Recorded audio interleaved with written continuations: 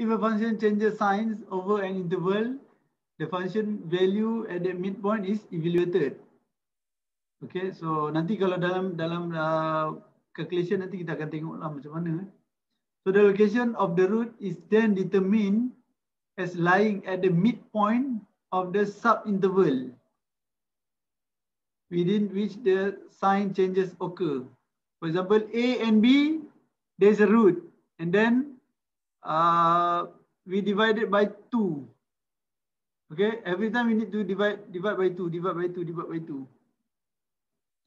So the process is repeated to obtain a refined estimate until fulfill the stopping criteria. Okay, the stopping criteria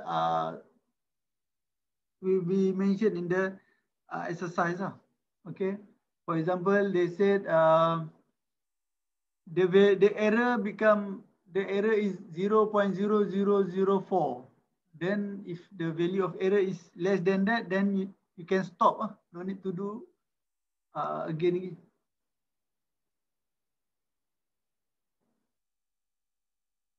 Okay, for the step 1, choose the lower A and upper B. For example, the lower is 0 and the upper is 1. Okay, and cases A0 and B0 for the root, such as the function changes sign over the interval. This can be checked by ensuring that macam ni macam theorem tadi intermediate theorem. So you multiply the value less than 0, then you can for next one. Okay, for the step 2, an estimated of the root is C is determined by A plus B minus by 2. A is this one, the value of the root, the interval, the lower one and the upper one, A and B. Okay, untuk math ni kalau baca teori susah sikit nak faham. Nanti dah buat dalam kerja baru agak nampak faham. And then for the next step, make the following evaluation to determine in which sub-interval the roots lie. For example, if A multiple with FC less than 0, then set A1 plus 1, AI plus 1 equal to A1, and BI plus 1 equal to C1, root in interval. Okay, so nantilah kita saya rasa kita tengok lagi mudah lah demi jalan kerja kan masa kita buat nanti. Nampak skrin ni tak? Nampak. Nampak, Doktor. Nampak. Nampak, Doktor. Then terminate the calculation until stopping criteria. So this is the stopping criteria. Okay, so if you get the value of 0, then of course that is the root. Okay, otherwise we will guess with the number of error. Okay. Okay, so example. Okay, so given the graph of fx equal to x minus x ln x. Oh, banyak x dia. X minus x ln x as in following figure. Find the root of fx by using bisection method. So sometimes they ask you in the question, they ask you what kind of method. So this directly asks you to use the bisection method. Find the root of fx by using bisection method with the interval minus the interval become -1, become 1, and iterate until the stopping criteria. So this is the stopping criteria. Okay. So boleh faham soalan ni? Okay, sekarang ni boleh tak bagi tahu saya, please let me know what is the interval that we want to choose.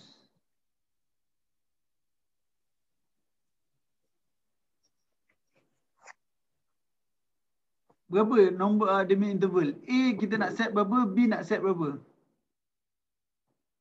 Boleh Akmal? Berapa nak set A?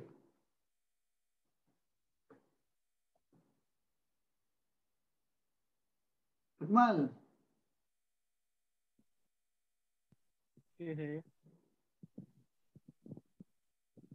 So nilai A berapa? A berapa? B berapa?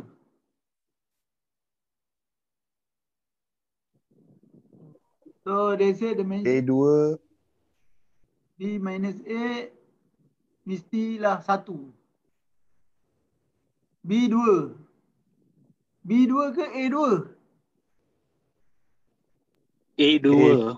A2 B3. A2 B3. Okay. So dah start nampak lah. Okay. So dah start nampak. So kalau ikutkan tadi kita dah ada A, B, kemudian kita kena ada C. C dia adalah 3 tambah 2 bagi 2. 2.5. Okay. Nanti dulu.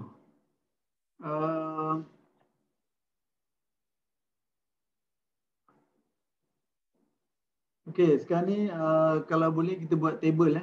Kita kena ada I, kita kena ada AI, CI, BI.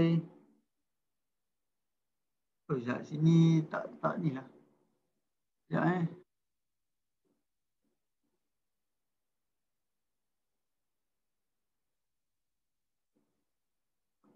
Okay.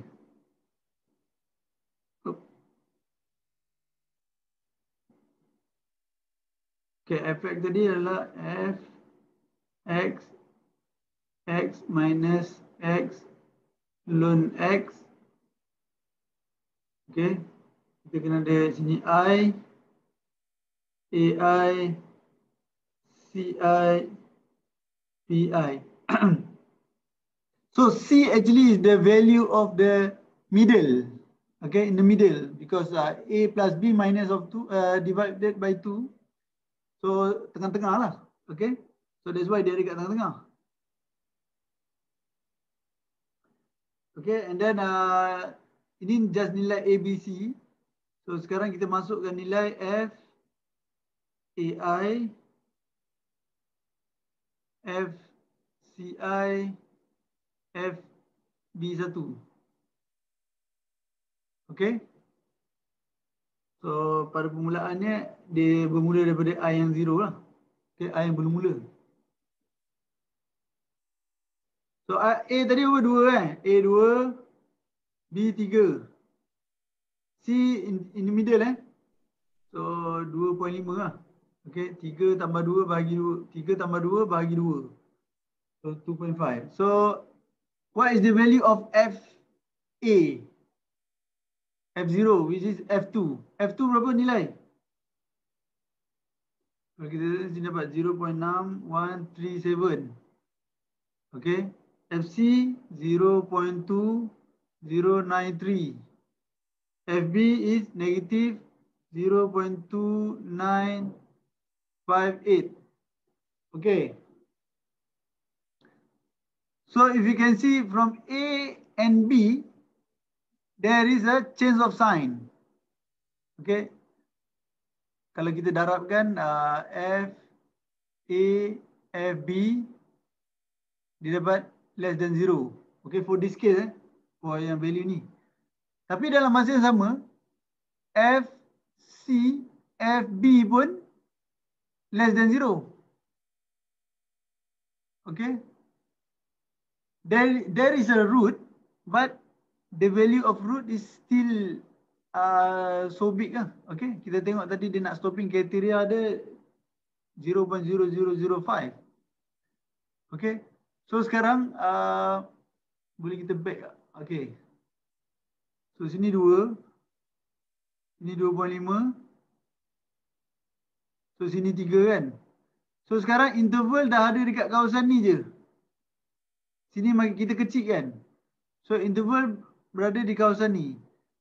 So C0 become A1. Okay. Oh, terbalik lah. Okay. B1 equal to B0. Okay.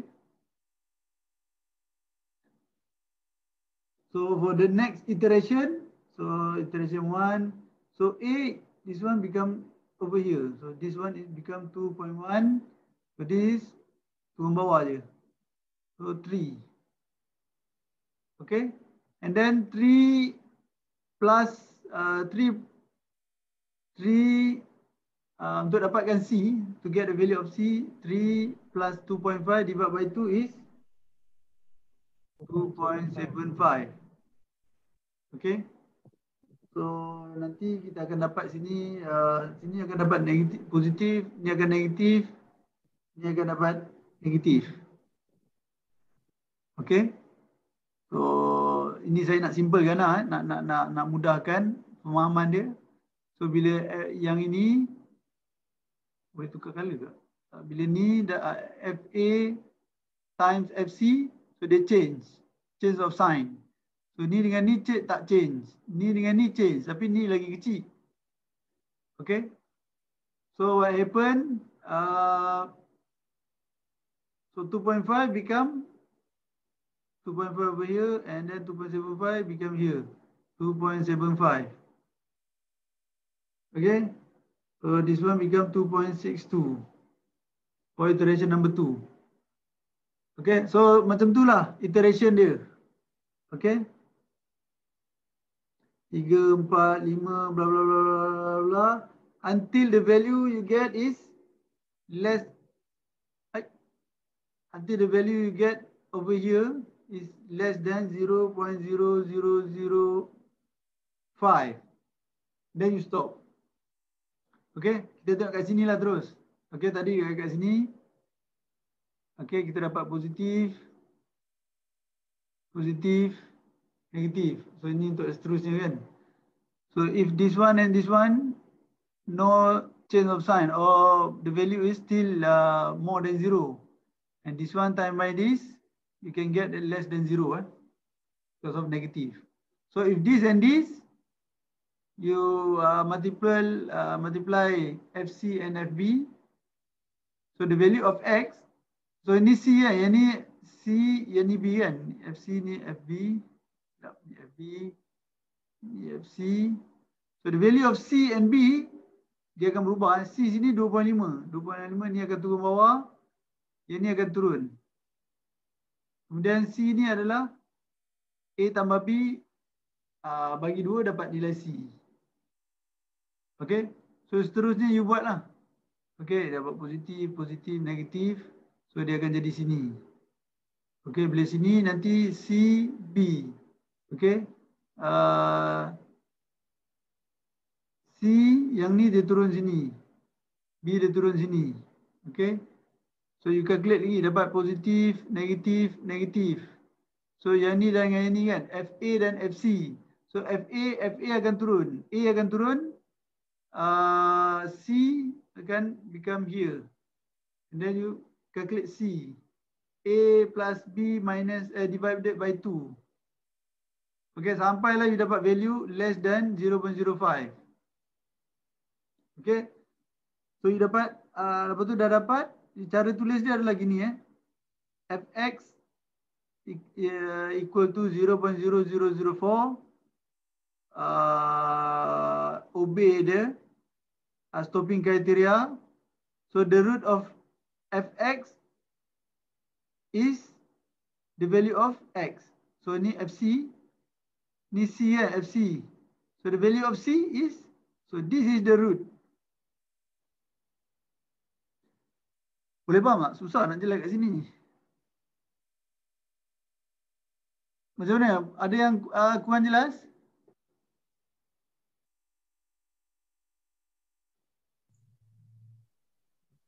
Dengar tak? Kurang jelas yang apa? Siapa yang kurang jelas ni?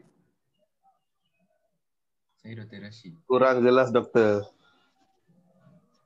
Boleh repeat tak doktor? Repeat sekali lagi tak doktor? Tak faham doktor.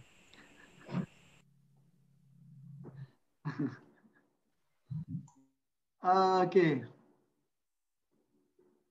Sekejap saya cuba buat balik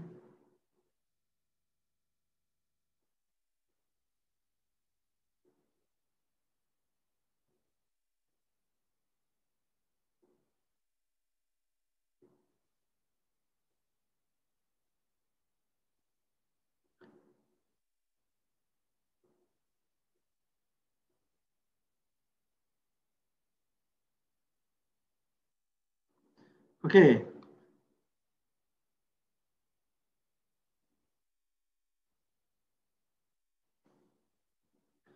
So sekarang ni perhatikan betul-betul kat sini So ada cara nak tutup. So nak tutup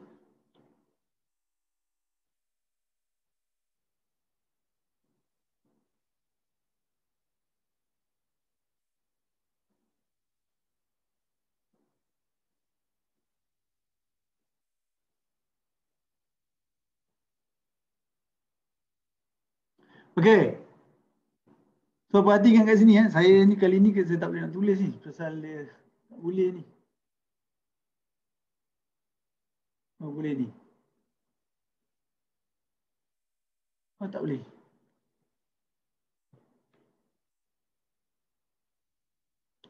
Okay. Tak apalah saya cuba kat sini So tadi kita dah ambil value of interval.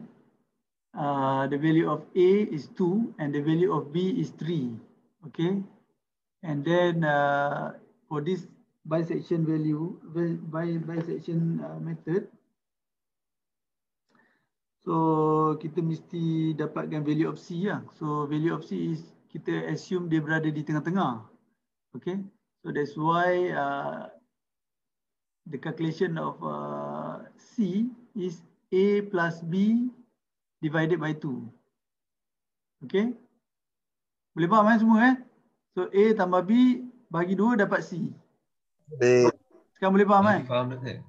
Okay, so dah dapat nilai A, C, B ni. Okay. Kita cari fx. A ni, nilai 2 ni. Okay, nilai 2 ni kita masukkan dalam equation ni. Boleh faham? Dapat kita masukkan X ni dalam sini. Pastikan dia dalam radian. So nanti kita akan dapat value sini. Value A ni. Okay? Okay. So yang B ni pun sama. Yang B masukkan dalam ni. Okay, kita akan dapat value sini. Value FB. C pun sama juga. Masukkan dalam fx ni. Kita akan dapat nilai FC. Okay, so sekarang ni baru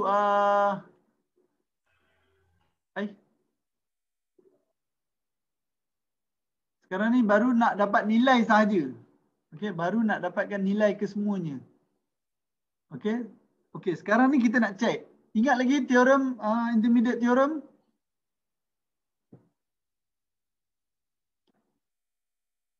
Intermediate theorem kata apa? Divakar.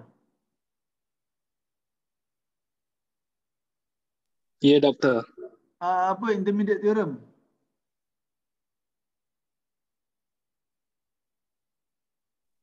Kalau FA darab dengan FB dia kurang daripada kosong. Then apa maksudnya? Dia ada root tengah-tengah A dengan B. Okay. So itu basic dia lah kat situ. So kalau kita tengok kat sini. Okay, so sini kita buat dua dulu Kita buat dua dulu. A dan B dulu. Hujung dan hujung lah So A positif. So yang ni negatif. Okay. So bila kita FA darab dengan FB.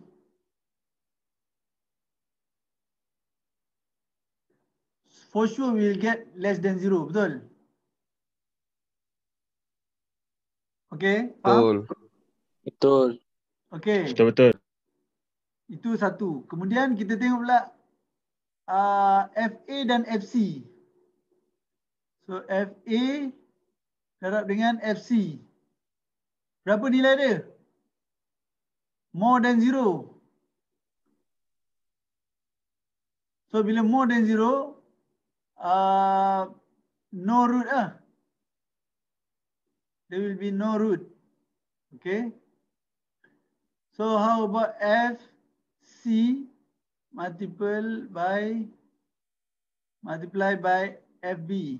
So we will get less than 0. Then there is a root. Ada root lah Okay. Tapi ini pun ada root. FA multiply by FB ada root.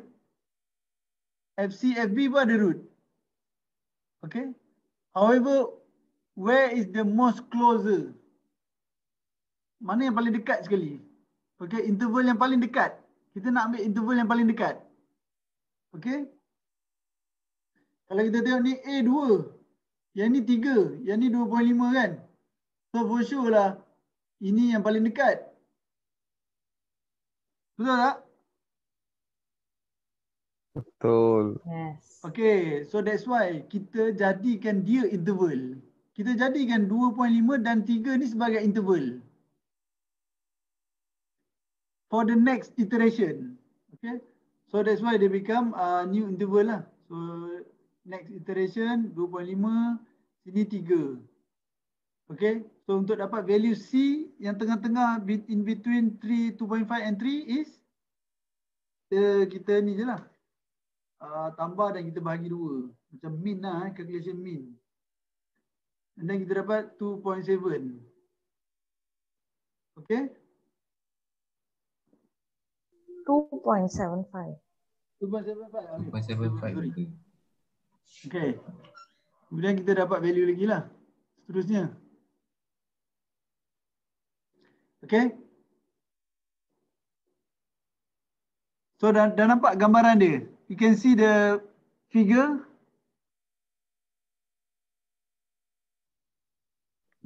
Boleh. Diva macam mana Diva? Diva Kar. Boleh doktor, boleh. Faham.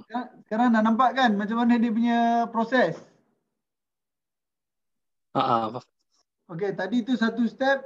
So step yang seterusnya similar. Sama je dia punya jalan kerja. Okay. You take this value, masukkan dalam fx, dapat fa, masukkan value b, masukkan dalam fx, dapat fb, masukkan nilai c dalam fx, dapat nilai c. Okay?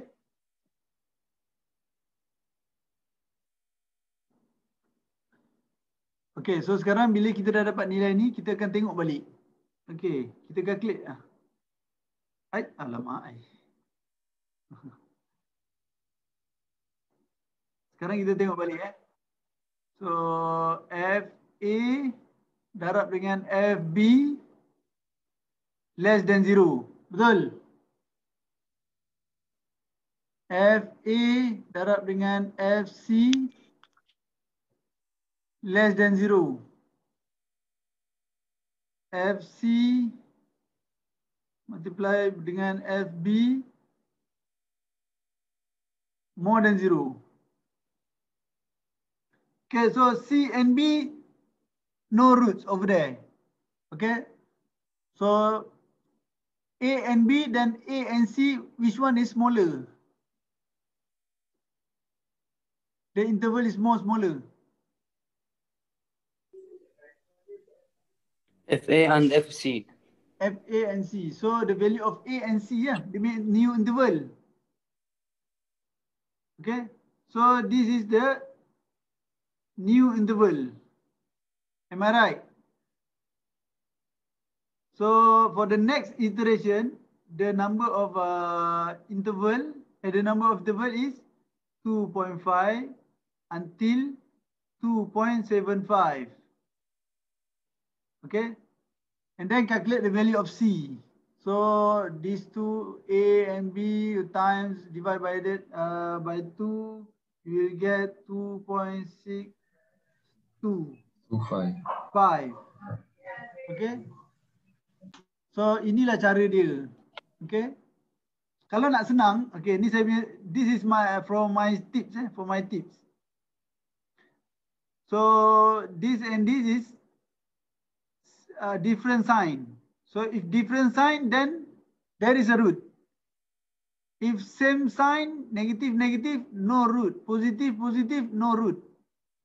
So if there is a change of sign, then there is a root. So then you can calculate the new interval. Okay. So sekarang boleh faham? Boleh. So sama juga you buat di bawah ni. Okay, sama juga you buat ni kan. You tadi kita kat sini kan. Okay, kita kat sini tadi. Okay, ni positif, positif, negatif. So positif, positif tak ada interval, tak ada root. Positif, positif tak ada root. Positif, negatif ada root. Positif, negatif ada root. Okay, so yang paling kecil adalah FC interval between ni lah. FC dan FB. So the value of C become value of A for the next. So value of C become value of A. And value of B become value of B for the next iteration. Okay, you calculate and then positive, positive, negative. Positive, positive, no root, positive, negative, root, ada root. So C become next A. C become next A. Okay, B become next B. Dah boleh faham? Dah boleh dapat tak yang apa yang saya dah speed ni? Ya, boleh faham dokter, tapi saya mau tahu macam mana kita mau tahu itu I kena buat sampai berapa? Tak dengar, tak dengar. 9, 10. No, saya faham tapi saya mau tahu itu I kena buat macam mana mau tahu that which is the last step. Okay. So bila nak berhenti lah sekarang ni, senang kata. Ya, bila mau berhenti. Okay, sekarang ni kita tengok soalan. Soalan dia sebut ni. So bila you dapat value of FCI, bila you dapat value of CI less than ni, less than 0.0005. Bila you dapat value less than this, then you stop. Oh, okay. Okay. So kita tengok ni. Dia nak tengok ni, Okay, tengah-tengah saya ni. faham. Value of CI kan. Okay, kita dah buat, and then sampai sini kita tengok ni positif, positif, negatif. Okay, ni value of C become the next A. Okay, ni become sini, ni turun bawah. Dapat new C. Okay, dapat new C. And then kita masukkan value, dapat ni positif, positif, positif. Okay, kalau ikutkan kita boleh buat lagi lah kan. New iteration. Iteration 10. Okay, tapi kita tengok kat sini, value ni, the value of FC is less than the error. Okay, this one is less than 0.0005. So since the less than the error, then kita boleh stop lah. So the value of root is this one. This is the value of root lah. Okay. Boleh dapat gambaran?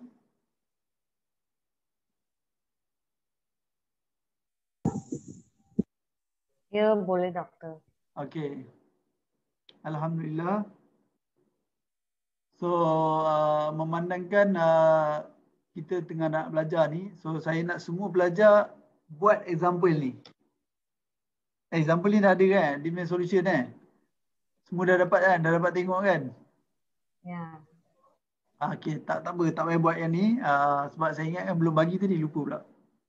Okay, kita tengok juga yang ni Okay, sama juga value nak pilih interval dia, kita satu A minus B minus A equal to 1.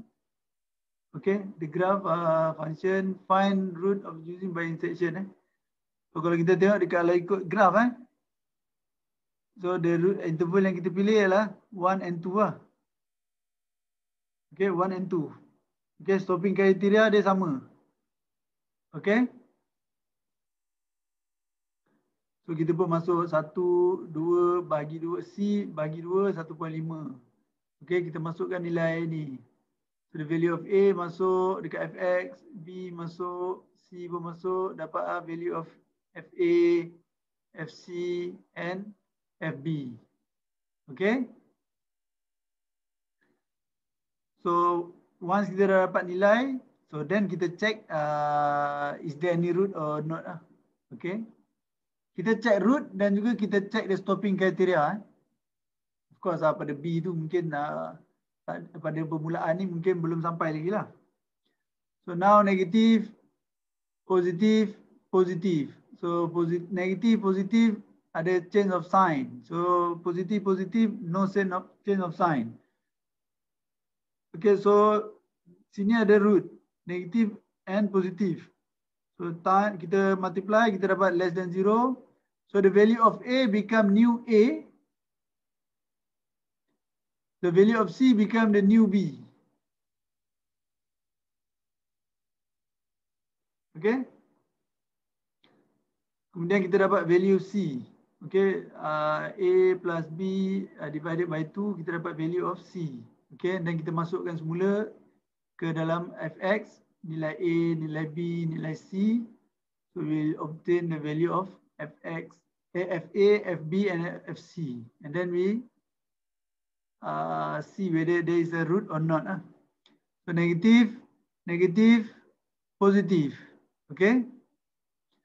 So over here, A and C, there is same sign. Okay. So there is no change of sign.